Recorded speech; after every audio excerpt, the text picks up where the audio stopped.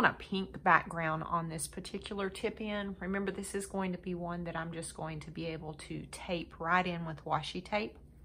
And I've put down just a cutting mat because I'm going all the way to the edge and not worrying about being neat. I'm going to use a pink watercolor crayon, but you can use any paint, remember, that you choose. And you could use, this is a number 6 watercolor brush. I'm going to actually grab that water brush that I've got, squeeze out a little water so that it's wet. And I'm just going to begin by rubbing that against my watercolor crayon and adding to my paper. I squeezed out some water right there onto the paper, and I want a mottled pink background. I do not want a solid color, so I'm going heavier with paint in places and lighter. I'm leaving some white showing through. I'm just going to work this across the whole paper.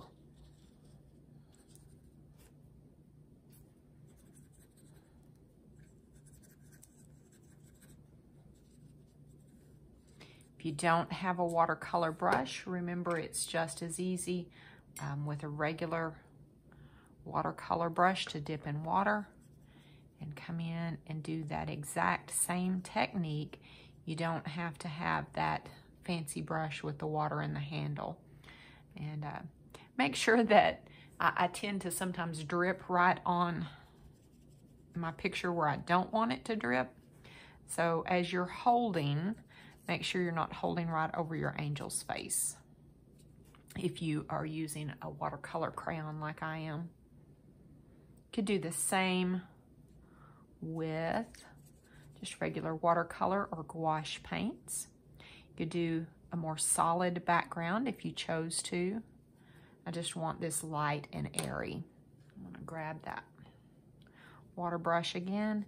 Be a little bit more careful as I come around the edges of my pencil. And my particular style, I'm not worried about the pencil lines showing through. I know that some watercolor artists would never put pencil to the paper. They would work strictly in their watercolors, but I like mixed media, and I don't mind my pencil lines. I like those in. In fact, I'll use some of them to my advantage later on. Be thinking about what scripture that you might want to use on your first tip-in. And I like to just use a black marker and do my scripture right here on top of the paint.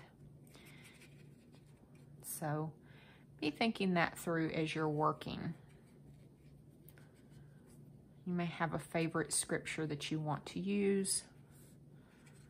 And again, I want this mottled background. Just happens to be a style that I like. I could throw in some different colors if I choose to. It doesn't have to be a solid color. In fact, let me grab one here. You can see that this one was done with yellows and either an orange or a red. I'm not sure exactly what I used on that one. I'll just continue here with the pink.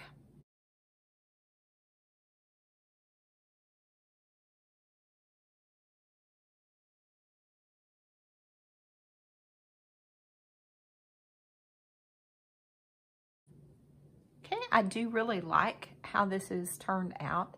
I've got that mottled background, which is just one of my favorites. So I'm going to let this dry, and we'll come back and start adding paint to our little angel.